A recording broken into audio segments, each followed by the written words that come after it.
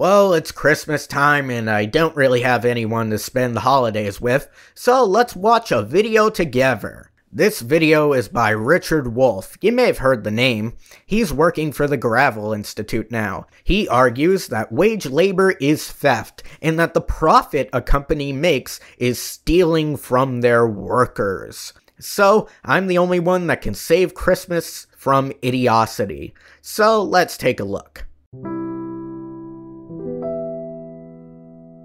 Right now, as you're listening to this, you are being robbed. Inflation, taxation.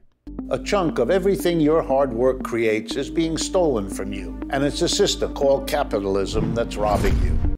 No, it's called statism. Wrong-ism, Wolf.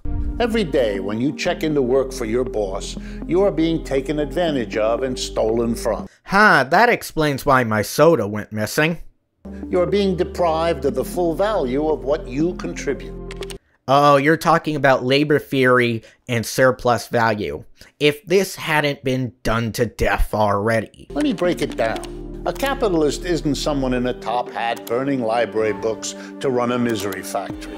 Anyone who puts forward capital, money, to set workers in motion becomes, thereby, a capitalist. So, the majority of small businesses, and what of the self-employed? Are they not capitalist? They own the means of production. Isn't that the definition we keep hearing? That is to say, they're acting as a capitalist. And what's their goal? People will tell you it's innovation or competition, but down the real world, it's pretty simple. Capitalists have one goal, and that goal is to turn a profit. This is new to us? I think you underestimate the average person's intelligence. Even then, what's wrong with turning a profit? Even a first grader can understand that concept. Say, Wolf, if I start a firm making fidgets and I am the only one on board, is that capitalist? If I hire someone, does that then make it capitalist? Even then, how am I stealing their full labor? Do I not contribute to the firm?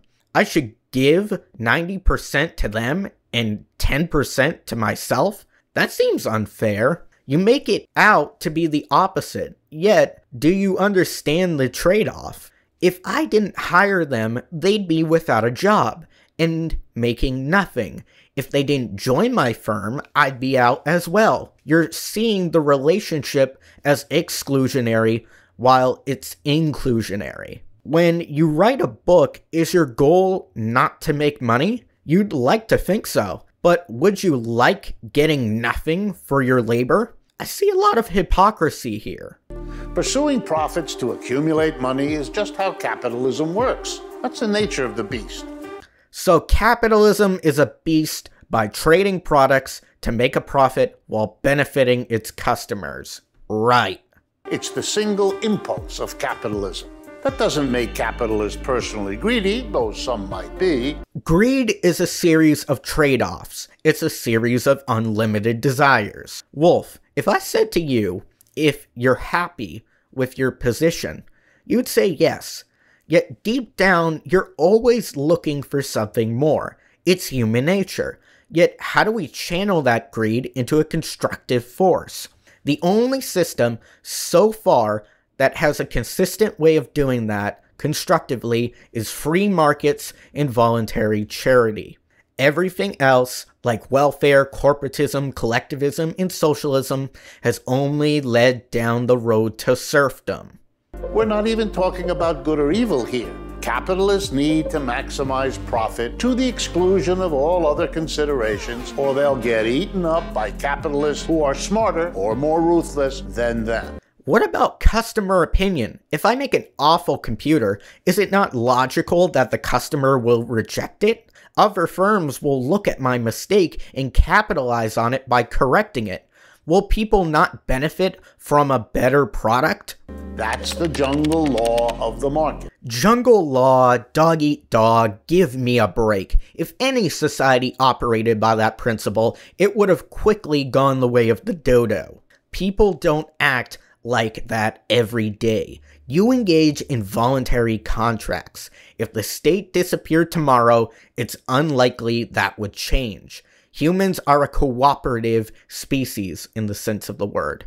If I see something I want, I don't automatically go to robbing someone. I'll engage in the market to obtain it. What law you're distributing applies more to government than it does capitalism. What the law you're describing applies more to government than it does capitalism. So capitalists need profit to survive. But where does this profit come from? And that's where you come in. Literally, profit comes from you. No, it's a simple equation. Revenue minus expenses equals profits. If I spend $200 on a laser engraver and engrave people's phones for $15 a pop, I engrave 30 phones. I will make a profit of $250. If my expenses include a worker, that will factor into the expenses. Profit does not directly come from a worker. The self-employed would know this in small part. Workers help with profit, but the sales of the product minus expenses determines the overall profit. Here's a little thought experiment. Meet Harold. Harold has a chain of buildings full of kitchens full of ingredients. But Harold doesn't know how to make a burger himself. He doesn't know how to make a burger? Wendy's, McDonald's, Burger King, Five Guys? These don't exist? You realize most restaurants start with a person that cooks. Food trucks and the like don't exist according to your logic. Also, I asked the question, why wouldn't Harold just buy someone out? If he doesn't know how to cook, it would make sense to buy a stake in someone else's firm. Harold would need to invest a lot of time and money to start from scratch. If I didn't know the first thing about growing hemp, I probably wouldn't start a hemp firm. I want to buy one out. How does Harold get someone to make enough burgers that he can sell them and turn up profit? It's not a trick question. He pays you because you know how to make really good burgers. The money he uses to pay you is what we call capital. No, that's a generalization of the term. That's called working capital. It's your current assets minus current liabilities. That then is your working capital. That's money used to set production into motion.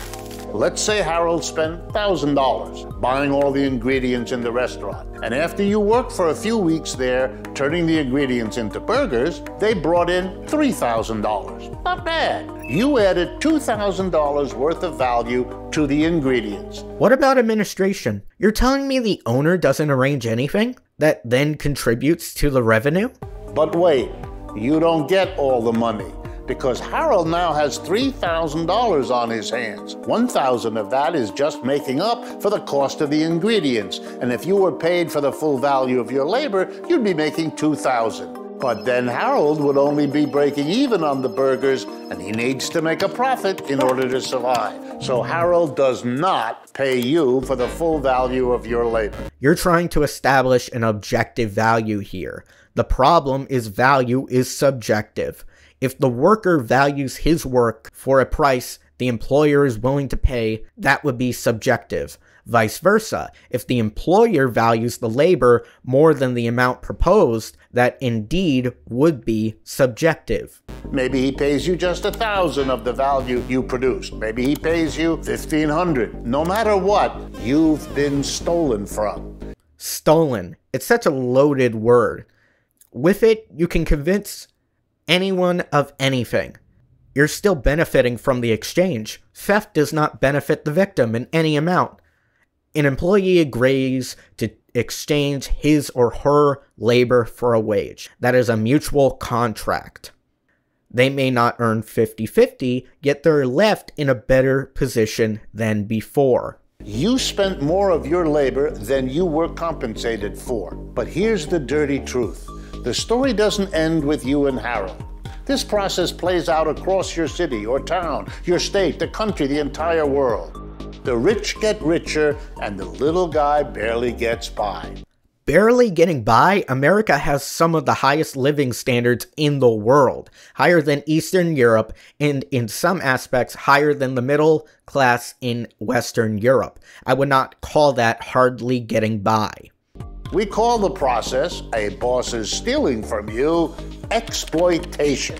We don't mean that in an emotional sense about how we feel about it, but something that's actually a documented economic phenomenon. Yes, by the Marxist, classical liberals, and neoclassical schools, all debunked by modern schools of economics, including the Austrian school and the Keynesian school.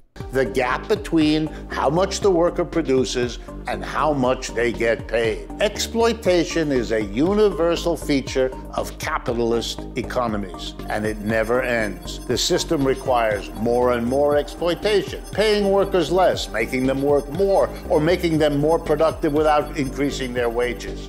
When you see in the newspaper that a corporation's recording record profits, that is what they are doing. Your hard work is producing more value, but you're not getting enough compensation in return. There are tens of thousands of Harolds out there, but billions of people just like you. You and Harold are two different types of people.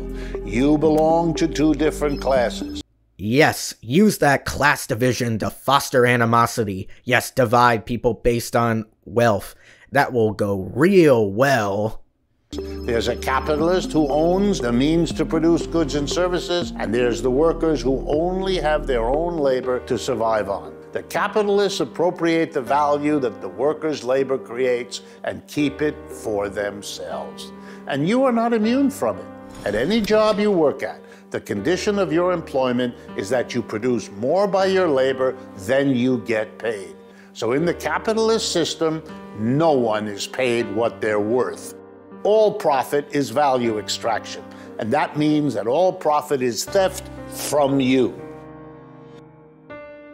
Well, guys, I hope you liked the video. Please subscribe. Merry Christmas and stay free.